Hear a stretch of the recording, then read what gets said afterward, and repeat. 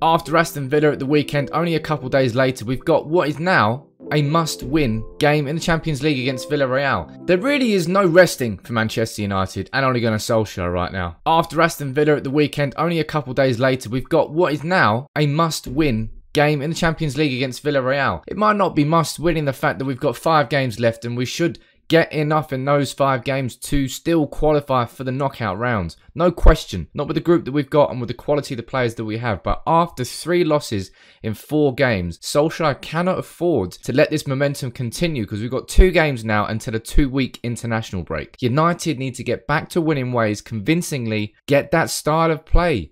That's what people want to see. Who will we see against Villareal? This is my predicted starting 11 for that game against Villareal on Wednesday. And there will be quite a few changes in this team. Most of them forced. We've got Maguire. He went off with an injury against Aston Villa. And so did Luke Shaw. Now, at this particular moment in time, we don't know whether either of them will be fit. But in my opinion, I'll be very surprised to see Ole Gunnar Solskjaer risk either of them. I think it'll be De Gea in goal. I think he'll keep his spot. Henderson might have been fit to play in the League Cup against West Ham, but I think Solskjaer is going to keep De Gea in here in his back 5 in the Champions League. And I'm going Telles, Varane, Lindelof and Dalot as my back 5. So it's, as I said, quite a few changes in there. Telles, he's a player who really just has not done it at all since he joined Manchester United. I don't know why he's been so poor by comparison of what my expectations of him. Champions League proven, really established, about 27 I think when we signed him. He's been naff. But he'll start this game and I think Dalot will start right back. Wan-Bissaka obviously banned because of his red card against Young Boys. Now Maguire, maybe he'll be fit to play and maybe he'll get started in this game. But if you're talking about not taking risks, it looked like a bit of a calf injury. That's at least what Maguire was pointing towards against Villa. You just don't really take risks with muscular injuries. So I'll be surprised to see Maguire coming in here. Even if he's like 95% fit, I just don't think he'll be risked. And I think it'll be Varane alongside Lindelof. I've always maintained this as well. Lindelof is actually a decent defender. He should be a backup to Maguire, and that's what he is right now. It's just that when you played him alongside Maguire, that's where the problems came out. So for me, that would be my predicted back 5. De Gea with Telles and Dalot as the fullbacks and Varane and Lindelof. Let's move on to midfield. And as always, I want to say a thank you to OneFootball for sponsoring this video here on United People's TV. This time, the Villareal Champions League Predicted 11. If you haven't already gone over there, download the OneFootball app. There is a link in the description. It's free to download. You get all the Champions League latest news, lineups, stats, facts, everything you need ahead of the game against Villareal on Wednesday night. As I said, all you got to do is click the link in the description, download it there for free. It will help United People's TV. It will help you because it's a decent app as well. And remember, as soon as the game finishes, you can head back over there, go on the OneFootball app and get all the stats from the game, all the latest reaction from the game, from Solskjaer, from all the players. I would encourage you, genuinely, it's actually a cracking app. And it's free to download if you haven't already got it. But moving on from the defence, let's, as I said, take a quick look at the midfield. And this, of course, is where questions come in. I always said, again, I said this year, a bit like every other season, I suppose, under Solskjaer, the midfield was going to be a sideshow, was going to be a bit of a circus. Every single week, we're asking the same goddamn questions. And the answers will stay pretty much the same. Scott will start this game. Fred will start this game. And I'll be very surprised if they don't both start this game. I want to see some changes there. But Ole Gunnar Solskjaer loves the 4-2-3-1. And given that it's reached that point now where he is under pressure, his job isn't a risk as far as I'm concerned, in my own opinion, but he's under pressure. And when Solskjaer is under pressure, he reverts to certain things. And Scott McTominay and Fred as a midfield duo are part of that. A reason that he does that because he feels it gives more defensive solidarity to the team. Some more shape because he doesn't trust the defence enough. And I kind of touched on this in my Gary Neville reaction video looking at his comments. And Manchester United's defensive unit, as a unit, just isn't good enough defensively. That's why Ole Gunnar Solskjaer feels this necessity to play Fred and McTominay. I wish it wasn't the case. I think we should be seeing Matic playing there alongside Pogba. Or Fred maybe alongside Van der Beek. Or McTominay and Pogba. There are alternatives that can be tried. And it's not as if we're all saying that one of them's going to be incredible, but it's going to be a fucking damn sight better than just trying Fred and McTominay every week and just repeating the same thing and expecting it to somehow come out differently. It won't. Not unless you play it. When you get Fred and McTominay in the right games against the right opposition, they're good.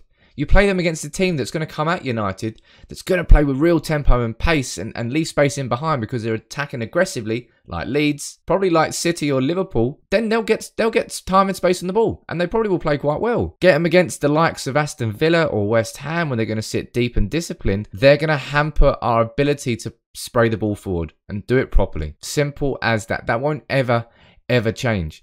And it's going to become, it already has become an issue at United. That's why I always said that this season was going to be a bit of a sideshow in terms of Manchester United and our midfield issues. Paul Pogba, would he stay? Will he sign a new contract? McTominay, will he play as a defensive midfielder? What about Fred? Is Matic young enough to... And Donny van de Beek, will he even get any minutes? Donny van de Beek still not getting time. I would start him here instead of McTominay. But Solskjaer sees it differently for one reason or another. And that stubbornness could end up backfiring in Solskjaer's face if he's not careful, because United are going down that path right now. What I expect is United to sort of... We've had a bit of a mini bust. I expect us to have a bit of a mini boom. A few wins in a row, paper over the cracks, but things need to be addressed properly. I'm going to have to look into it in a bit more detail in specific videos, but I think it'll be Fred and McTominay in midfield. And up front, I would definitely make some changes. I would go with Paul Pogba on the left. I would go with Bruno in the middle, Sancho on the right, and I would go with Ronaldo up front. I think Greenwood had his first, probably, I would say, quite poor performance against Aston Villa at the weekend. He was creating space, running and making good runs, poor decisions. Didn't look up as much, didn't pass into his teammates in space enough. And for me, I think the Champions League is probably where we're more likely to see Jadon Sancho look like the Jadon Sancho that we all thought we were going to get. He has struggled in his time so far at Manchester United. I'm not worried about it. I'm not calling huge pressure on him to perform. It's just I think he's more likely to do it in these games. But remember, because we lost that first game against Young Boys, I think Villareal drew against Atalanta. That was a bit lucky for United in that sense, because if Villareal came here and they won before going into this game, they would be on 3 points chasing 6. And remember, we lost to them in the Europa League final. And remember, I think we've played them 6 times and drawn 5 times. Our record against Villareal is not very good. Our record against Spanish teams is not very good. And we need a result here. I've gone Pogba on the left. I've gone Bruno in the middle. Right now, that's their best positions so far this season. And Ronaldo, of course, Ronaldo's going to start up front. No questions asked. Cavani is now fit and available. Well, they only came on in the 82nd minute against Aston Villa. Solskjaer has to make his substitutions earlier here if he's going to make them impact the match and change maybe things that are going on. That's down to Solskjaer and his own management and the coaches. McKenna, Phelan, Carrick. Spot the problems in the game, change the problems in the game. Now, I would, as I said, I'd rather see Donny van de Beek start there in midfield alongside Fred or Matic. Probably Fred, simply for the fact that if Fred, I don't know, if he didn't have the engine that he does, he probably wouldn't really play for Manchester United at all. But defensively, he covers a lot of ground, and that's what Solskjaer likes in him. And out of possession, interception-wise, he's actually a decent player. It's just in possession, he's poor. That's why I want to start Van de Beek alongside him. But I'm not going for it. I'm going for McTominay as my predicted 11.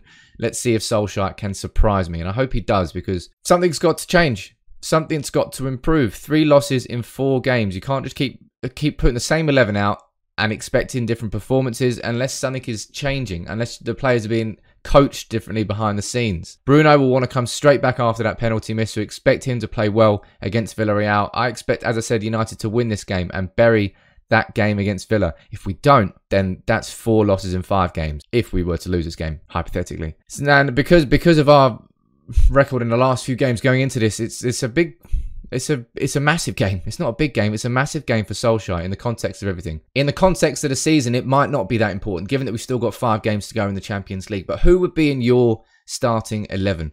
Who would you want to drop from that team against Aston Villa? Who would you want to bring in? Does Sancho start? Does Fred and McTominay? Who starts in midfield? You let me know yours in the comments below. And as I said, please make sure you do download OneFootball.